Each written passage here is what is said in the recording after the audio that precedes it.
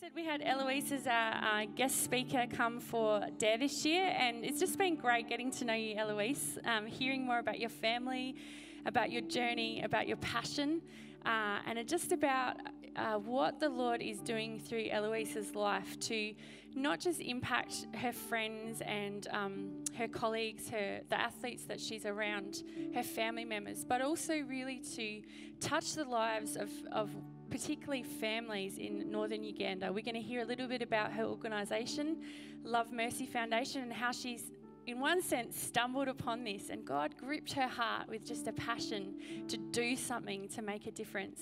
This morning we're starting a brand new series called Everyone Matters. When we see a crowd, we see a crowd, but when God sees a crowd, he sees every person. He sees every heart. He sees every struggle. And so this series is actually helping us to rediscover and reimagine what the gospel is and how we can play our part in it. And so I'm so excited to begin this series and to start with hearing just from where Eloise is at and how the Lord's using her. So why don't we welcome her as she comes and shares this morning.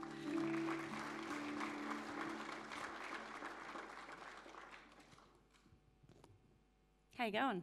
Great, thank you. Not feeling too exhausted? No, I feel good. I had a really good sleep. Awesome. Yeah. That's great. Just finding my questions. Give me 1 minute. Oh, good. Talk amongst yourself. No, I was just going to say, so being at Dare, what was that like for you? And you don't, I'm not paying you to say the right thing. No, it was amazing. All of it was amazing. From the dinner on Friday night, I just love getting together and sharing a meal together and just hearing some of the other women's stories. Like, I love hearing about other people's stories. I'm inspired by that, and obviously it was such an incredible privilege to share God's word and what I felt like he wanted me to encourage the girls with, and then also speaking to the younger girls in the panel section, and just answering their questions and just seeing how, you know, that they were just hungry to hear more about God and how to, I guess, grow closer to him and how to walk close with him. And I was really impressed with their questions. I thought they might be a bit shy, but they were heaps excited to ask you all the questions. That was fantastic. We had a special panel for girls who were under 21, just to be able to come and sit and hear some of Eloise's journey, but also pick her brain about how she has dealt with different challenges in her life. So that was really, really powerful. Cool. Well, we loved having you. It was really good. Tell us a little bit about your family. I believe you want to show us a bit of a picture. You've got a gorgeous little girl. Yeah, I've got, that's my husband and my little girl. And Johnny is a photographer. He's been doing that for probably 20 years now. He started out following the surfing tour around, and then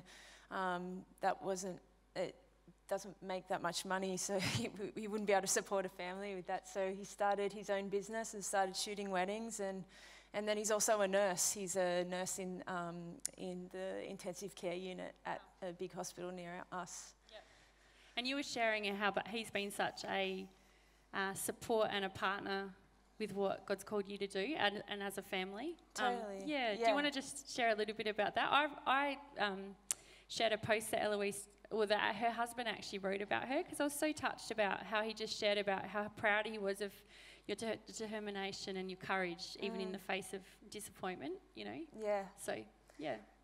I get so emotional talking about him, because honestly I couldn't have done anything of what I have in running without Johnny, and in ministry as well. And he's just that guy in the background that is happy to stay in the background and just make things happen and support me. And I know that there will come a time where that might switch, because, you know, my running career will come to an end eventually, and our situation will change, and there'll be times where he wants to, follow other dreams as well, and I'll be able to support him in that. But for this time, it's just been so incredible to have him just being that support for me. And I've got this great story about my favourite story about Johnny. This is just the kind of guy he is. He's really quiet, and yeah, Mello is a surfer, and we went, my first Commonwealth Games in Melbourne in 2006, he came to watch me, my last track workout, and I was pretty nervous about it, but he didn't have a pass to get into the training track, and the security guard stopped him at the gate, and and Johnny was, didn't argue about it. He's like, "No worries, mate," and he's like, "I see you after, train well, babe, be praying for you." And I was running around, and I thought that I was dreaming it or something, but I just hear this, "Go, babe." I'm like, where is that coming from? Lap after lap, and just hearing, I thought it was him. I'm like, I can hear him cheering. Where is he? Anyway, I finished one of the reps, and I was in the recovery, and I just looked, and my coach was pointing up, and he's just up in the tallest tree outside the stadium, sitting on this really sketchy branch, and just up in the tree, and I'm just like, "You are so awesome." Can't get into the stadium, I'll climb a tree. I know, What a legend. I'll climb a tree, and I was just sitting up there. "Go, babe." Oh, mate, I want to meet him. He sounds cool. That's awesome. So, what does life look like day by day for you? Some practical realities. I know you have to run a lot. Yeah. I run between 20 and 30 kilometres a day when I'm in full training. So it's usually spread into 2 different sessions, so the morning and then the evening. So it's normally a pretty early morning for me, and then I'll get home and get Indy ready for preschool, and then take her to school, and then I'll go to the gym and usually the physio, and then pick her up from school. And Johnny's office is at home, so when I go training, he can actually look after her when I go training again in the afternoon, and then we don't usually put Indy to bed until 9 p.m, but it just works for us. Yeah. She's really good, and so we can have dinner all together, because I'm obviously out from from 4:30 in the afternoon till about 6:30 or 7, and then get home and have dinner and do it all again the next day. That's good. I think adjusting and making it work as a family is so Totally. important. Yeah, that's awesome. So just thinking about a question that I actually really want to know. I heard a little bit about it, but how were you awakened to knowing God personally? Was there someone who was a good friend to you, like I was talking about, who invited you to church? Or, how did you actually get to know Christ? Yeah, so I was at school, and it actually happened just after I missed out on my first Olympics. So I had an injury that forced me out of the Sydney Olympics, and I was really devastated and down, and I kind of isolated myself from all of my friends. I didn't want to talk to anyone, and I just remember sitting on my own at lunchtime at school. So I was 16 years old. I'd just missed out on my Olympic dream, I guess, and it was back at school, and this new girl to our school, she came over to me and she said, I heard about what happened with your injury, and I just want you to know that I've been praying for you, and I've got some friends from church that are praying for you, and I'm just believing that God's got a great plan for your life, and everything's going to work out for you. And until that point, I went to church every Sunday with my family, but I still had a really warped sense of who God was. I thought that he was this huge being in the sky that was going to strike me down if I did something wrong. And I actually thought that because I was injured, he was punishing me for something that I'd done wrong. And I went to church with my new friend Lisa and heard the gospel and heard about Jesus and heard, about how he has numbered the hairs on our head and that he cares about the intricate details and that he wants a relationship with us and that he died for me and for us and for everybody. And so I've received Jesus when I was 16, and I never looked back. And the thing I love about that too is that Lisa, she had actually been kicked out of a Christian school, for being rebellious, and that's why we got along, because we were totally rebellious. You had a common thing going on. And I just love that God, used her. That it didn't matter that other people didn't think that, she was good enough to be a certain way, to be a Christian, but God used her. Yep. And then I watched her minister to other people as well, minister to other people in our year grade, and still today she has such an evangelistic gift on her life, so yeah. Don't you love hearing about the Lisas? I love hearing about people who you wouldn't know their story except for talking to you, but like that's so awesome that she just decided to have compassion and be a good friend and let that, out of that overflow of her life, just come and say, you know, just say something about God and how it was feeling for you. That was just beautiful. Tell us about some significant milestones in your running career so far. There's been, I know we talk about some of the challenges, but what's been some milestones? And I know it's not easy talking about yourself sometimes, but... Yeah, I think making the London Olympics was probably, I think we have a shot of, that was the starting line of the 10,000 metres at the London Olympics, and I saw my family up in the stands. And it was obviously a really emotional moment, still touches me, evidently. And yeah, I think, you know, after 19 years of struggle and pain and being injured so much and missing out on 3 previous Olympics, that was a really special moment. And just seeing them in amongst 90,000 people, like going crazy and whacking people over the head with the Australian flag by waving it too furiously. But just knowing that they had been there with me along the entire journey, and they, you know, like cheered me on when I wanted to give up and encouraged me, and yeah, that was a really special moment. That's really beautiful. I know that you've been into Olympics so far, and you're aiming for Beijing? Tokyo. Hello. Yeah. I'm really knowledgeable about sport. There we go. Tokyo, thank you. But what about some significant setbacks? I mean, we heard you share really vulnerably about that at Dare. There's been significant setbacks to you. You had a dream when you were a little girl about being part of the Olympic team.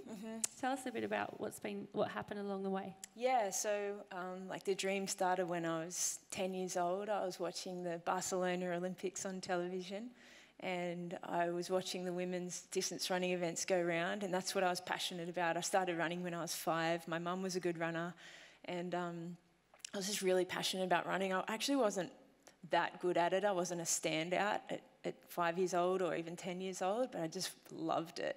I always loved to run. And yeah, I was watching the Olympics, and I just remember I turned to my mum and dad and I'm like, I'm going to do that one day. And what did they say when you said that? Do you remember? They were just, yeah, go on. Like my mum and dad are like the most encouraging people, and frustratingly so, in that if I run a bad race and I know about it, then my mum will go, that was great, and I'll be like, that was the worst race of my life, Mum. She's like, yeah, but you tried. But yeah, and so from that moment it just became a childhood obsession, and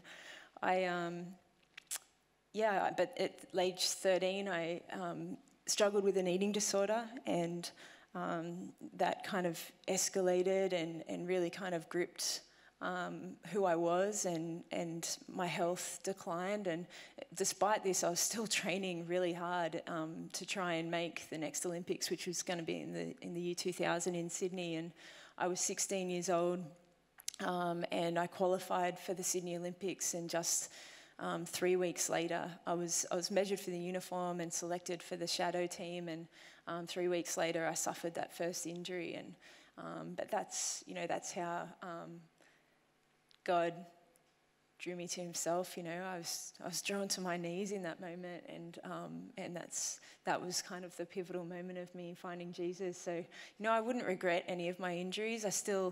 And when I came to know Jesus, like, life didn't all of a sudden get super peachy, but I had this foundation, I had this newfound hope, and I had this, I knew who I was, and, I was on this journey of discovering, the hope that we have in Christ, and more of His love and His love for humanity. And so, yeah, and I guess, along the way, there's more and more stress fractures. I still had another 10 stress fractures. I had to overcome my eating disorder.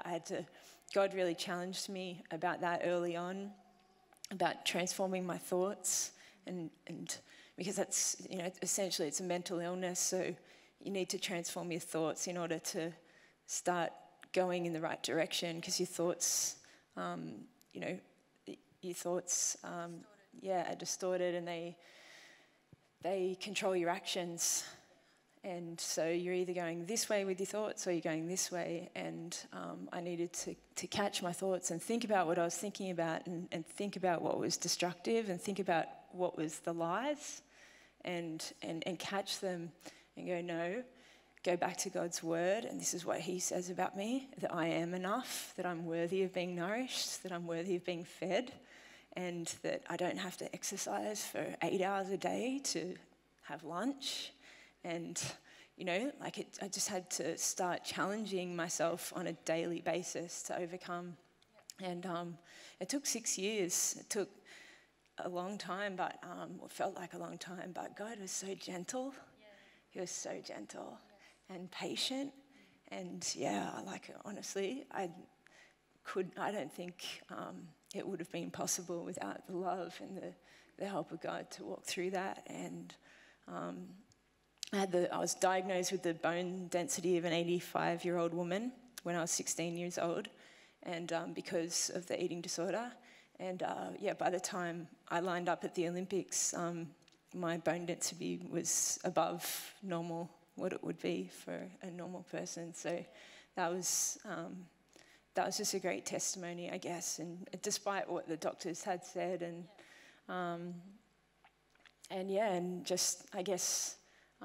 the flow-on effect of being injured. I wouldn't take any of my injuries away or any of my setbacks away, even though they were really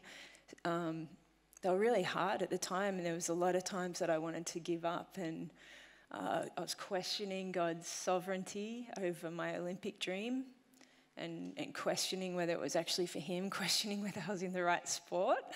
After your 10th stress fracture, you go, should I be a runner?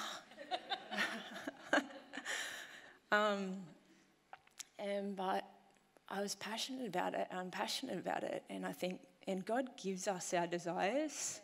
He gives us our passions. So you can't deny that.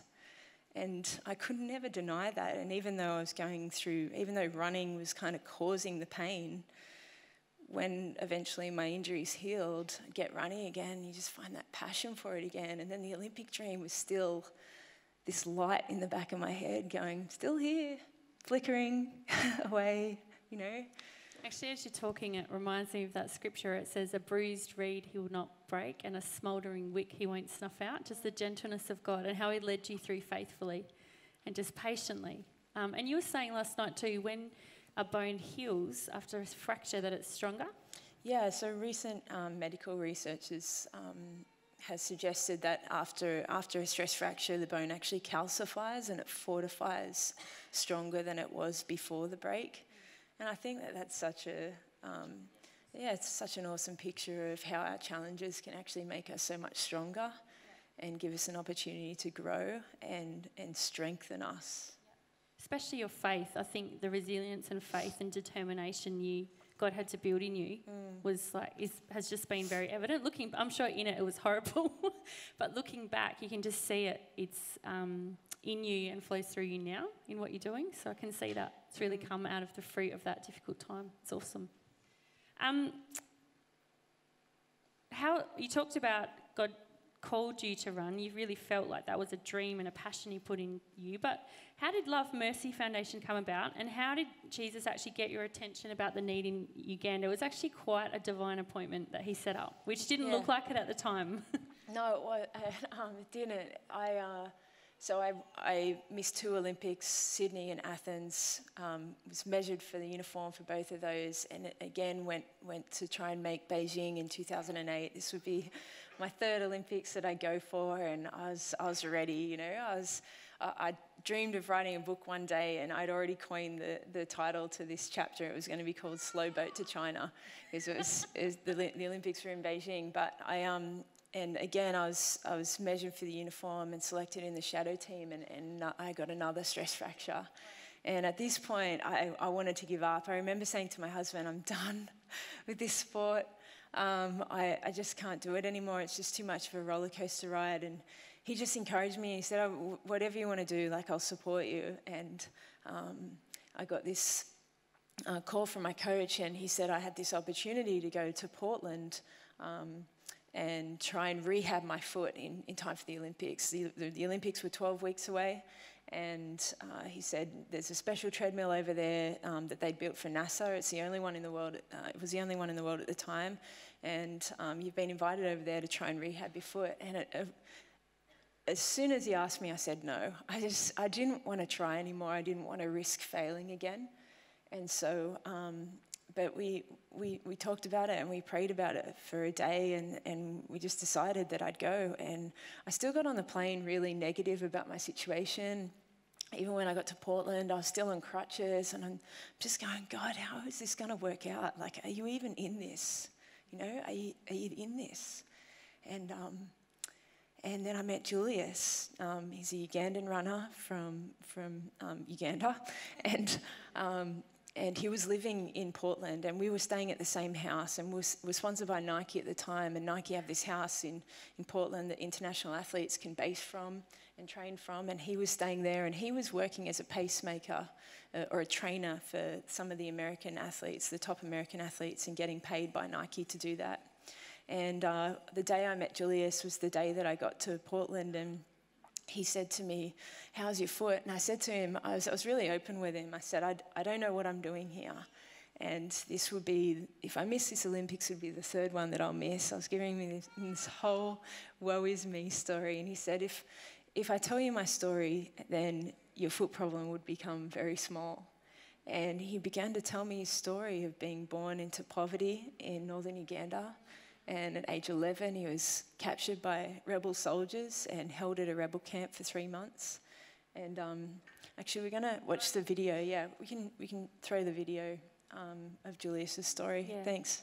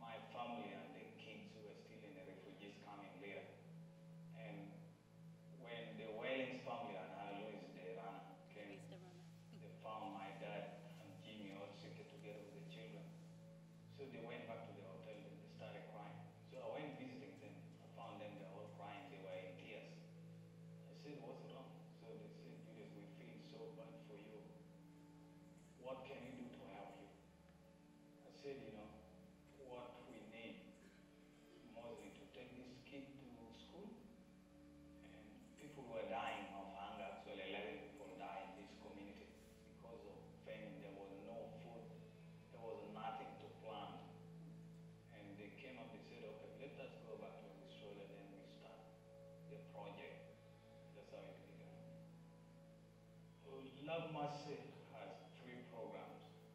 One, the Beulah Medical Health Center in my village. The reason why the Medical Health Center began when I told a story about how my mother was shot and she bled for 4 days, and there was no medical health center in my village. The nearest was about 42 miles, that's about 70 kilometers away. Then she died. And the hospital is named after my mother, which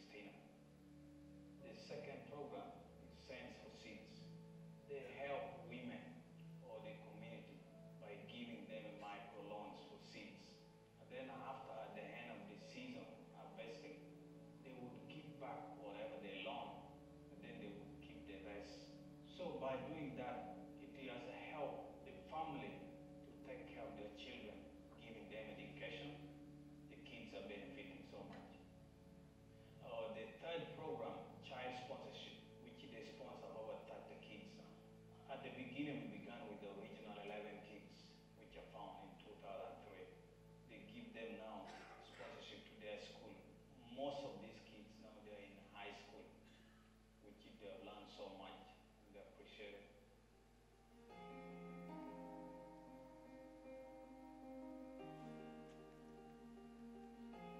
My favorite thing about Love Mercy Foundation, it has brought my community together. It has reduced the number of orphanage or the street kids. People are no longer starving or dying from hunger. People are able to make money from selling their food crops that Love Mercy give. And also with the medical health center, so far the record is showing that we have treated over 17,000 people. Without what Love Mercy, I think many people in my community could have died. And I thank God for bringing me back to my community to look back and help in that way. So the reason why I do this, to show to other people that they can do it, that one humble person can make a difference. I used to run to save my own life, but now I run to save the life of others.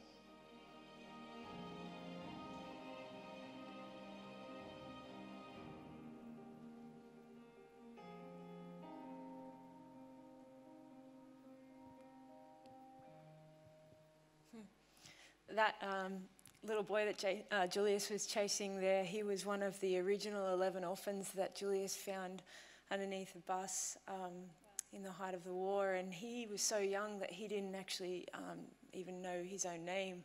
And so Julius named him after himself. So that's Mini Julius. Mini Julius. Mini me Julius, that's fantastic. When have you been, obviously all the time you're reminded that everyone matters.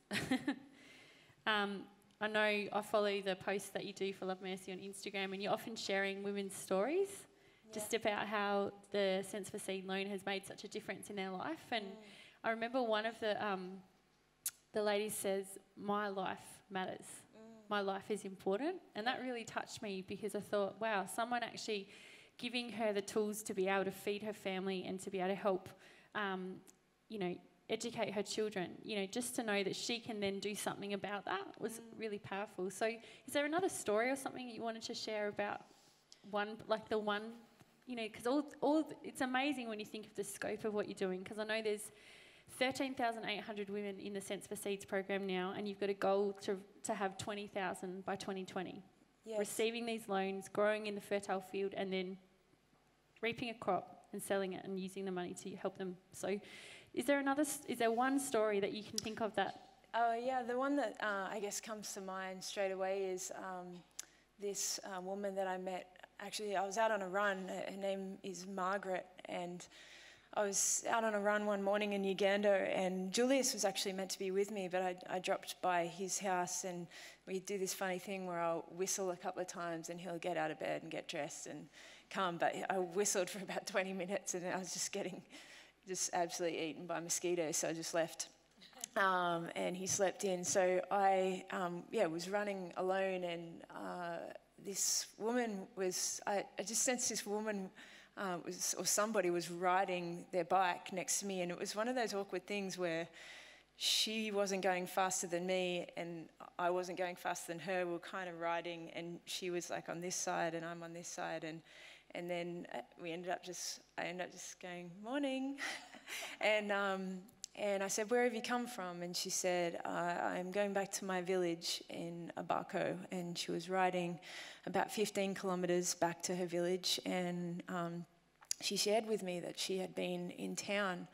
And I said, "What were you doing in town?" And she said, "I was there to buy seeds." And I looked on the back of her bike, and I said, "Where are your seeds?" And she said, too expensive and could not afford, and so she was going home with no seeds. And and I said, "Do you have children?" And she said, "I have 3 children." And I told her about Sense for Seeds, and I said, "Do you think that this is something that your village would be a part of?" And she said, "Yes, many people are starving in my village, and Abako is kind of out a little bit further from Awake, where we started Sense for Seeds." So the whole idea is that we would start in Awake and kind of spread out, and I guess expand from there in the north and into different villages that would that Sense for Seeds would have an impact. And yeah, I had this conversation with Margaret, and I never forgot her, and I just thought, as soon as, it just became this goal, that as soon as we had enough, resources and funds, that we would move into Abako. And we needed a certain amount of money. We checked out the village, and it was definitely a village that we would do Sense for Seeds in, because it would have such an incredible impact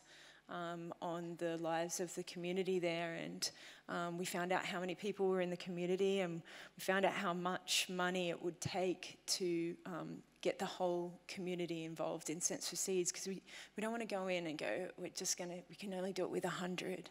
We can only do it with 100, and it's just really hard to decide who is going to be able to do it and who's not. So we really wanted to go in and just go, hey, we've got the resources for everyone to participate.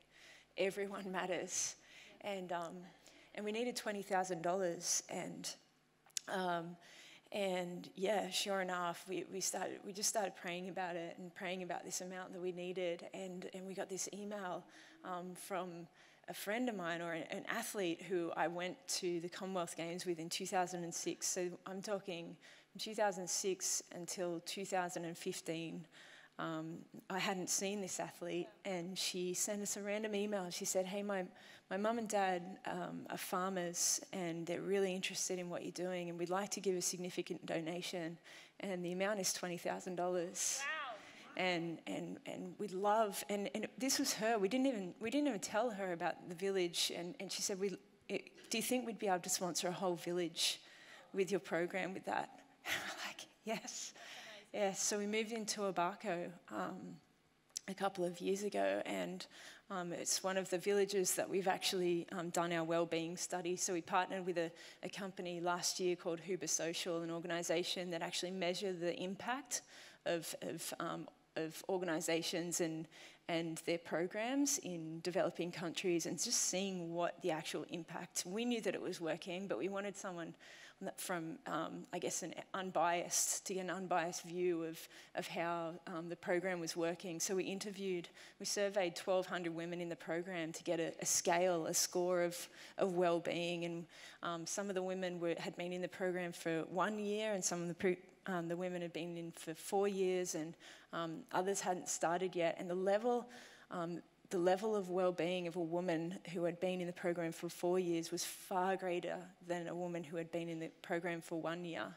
And so we know that the program is working, and we ask questions like that, and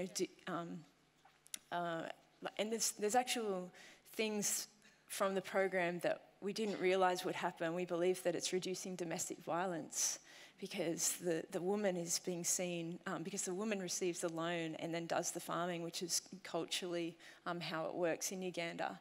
And the man is seeing that the woman is, she's providing, and she's providing for the family. And so it's reducing domestic violence in that way. And we had no idea that things like that would happen. And so that's another point of impact. I'd love you to finish by, you told us a story yesterday about your brother. Yeah. And I'd love you to share that story again, if that's okay, because I just think it really shows the power of not just being a good friend, but showing the kindness of God, and showing that an individual matters, demonstrating that, and partnering with what the Holy Spirit wants to do in drawing people to Him. Tell us a bit about your brother. My brother.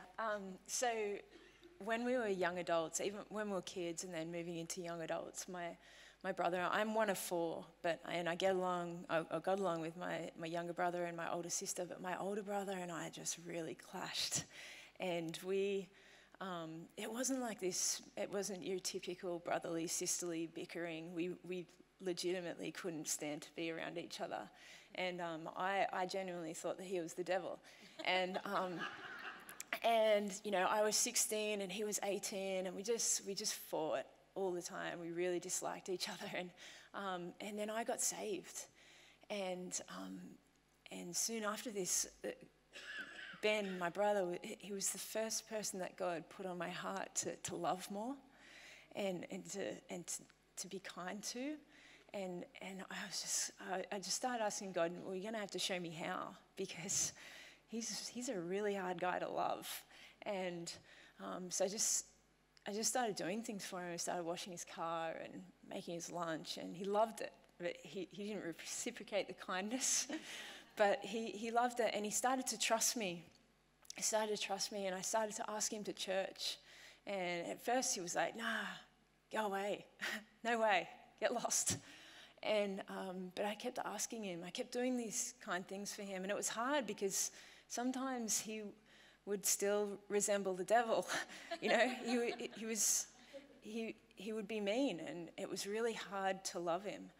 But I just kept asking God for the grace and to help me keep loving him. And I just asked him to church again. And I ended up just saying one day, it's not like the church that you think, this is cool. This is like, there's a band and there's music, and the lead singer of the music team is, I'm pretty sure you'd think she was a mega babe. And that totally won him. And he's like, all right. And so he came along the very next Sunday, and he heard the gospel like he'd never heard it before. And he received Jesus. And my brother is 38 years old now. He's one of my best friends, and he's my biggest cheerleader. And he's planted in the house of God, and he married the lead singer of the music team. Some of you want to try that strategy, but just be careful, all right? Yeah. And they have 3 beautiful children who love Jesus, and who now minister to my little girl and show her what it is to love God. And I love that God, the first person that, when I came to know Jesus, the first person that God asked me to love was someone who was really hard to love, And it challenges me still today that, who else do I need to love more? Who else is hard to love in my life? Who else do I need grace for? And I love that the generational influence now of that testimony of God's goodness and his grace will be felt in my brother's kids and now in my child. And That's amazing. Everyone matters. And so I just love that story about Ben, because I think it just shows how the Lord is always wanting to move upon our hearts to reach those that he's placed right around us. I mean, some of us he's called to go and have an impact in other countries, or pray, or give or go, but just the fact that God used you to have an impact in your brother's life and to have such a love and a compassion for him, I think just shows that that's what God wants to do with each one of us. Each one of us have got people in our life that don't know Jesus right now, who don't have a relationship with him, and he wants each one of us to be filled up with the love of God, to extend a hand, to reach out, to do kind things, to have boldness to invite them along to church or to Alpha, or to share about what Jesus has done in our life. So thank you for modelling that for us, Eloise, and sharing that story. Can we put our hands together for Eloise?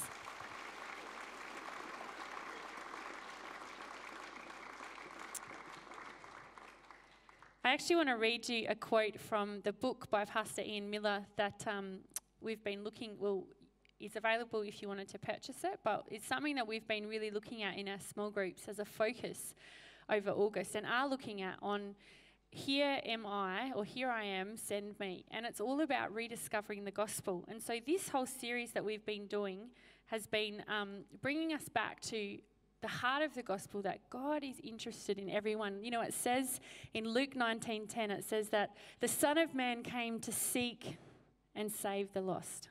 He came to seek, he came to woo, to find them, even when they're hard to love people, and to actually, he died for them and he came to win them to Christ. And so that we can be we can be caught up in being used by God to do that. And the other one is, I was thinking about that story Jesus told in Luke 15 when he said, which one of you, if you had 100 sheep? Now, I've never owned 100 sheep, right? So this is hard to picture. Has anyone, David Hersey, do you own sheep still? Where is he?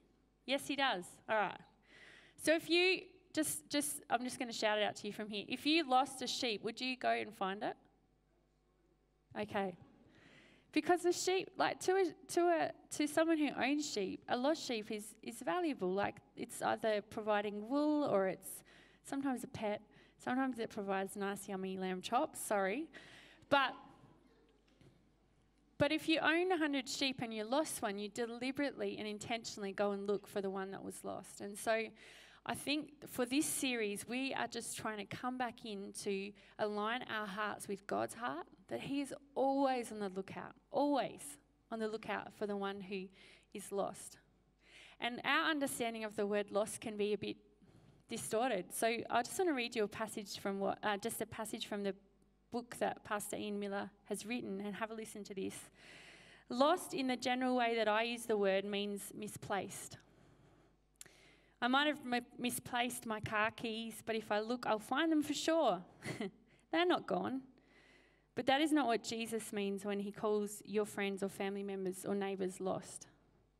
They are lost, destroyed. They are goners. They are not misplaced, wandering around comfortable in a tourist city of Europe. They are perishing. To be honest, I do not think we realise this. The people around us are not merely missing, as if the invitation went out for the family to come together at mealtime and one of the seats was empty. One of the family is missing and we think that everything is okay. They just need some time and they'll get to the table. They will not miss out, but that is not how Jesus views the empty seat. He weeps over it, because the person who is not there is perishing, destroyed. For the Son of Man has come to seek and save that which was lost. There's an urgency about the gospel when you discover that people are destroyed without Jesus. And it makes you understand why there is a party in heaven every time a sinner returns home. And I just share that with us because I have been challenged, and we want to be continually aligned to God's heart. And this, we never graduate from this. This is the heart of God. This is what he came for, to seek and save the lost. And many of us have experienced his personal salvation. We enjoy the blessings of it. But we must not. Scripture urges us, Jesus tells us for his mission of why he came, that he's given us authority to preach and share the good news. To share the good news. And so, are you sharing the good news? Is there an overflow coming out of your life where you just see people and you think, all right, Lord, I'm open for what you want to do. How do you want me to just love them and see them with your eyes? How can I be kind to them, like Eloise said? Give me strategies, give me ideas, give me ways that I can minister to them and show them that you are loving and you are good and that you are a God who doesn't point the angry finger at them, but you have come so that they could have a relationship with you. It's not just for the evangelists and the people who we think are really good at sharing their faith story. It's for the Jessicas who shared with Eloise, who had the guts to come up to her and say, I'm praying for you.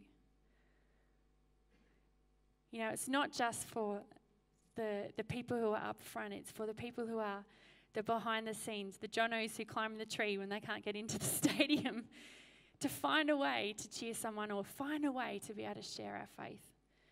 So God is calling us, church, to renew our commitment to what he is about and what his heart is about. Can we stand together?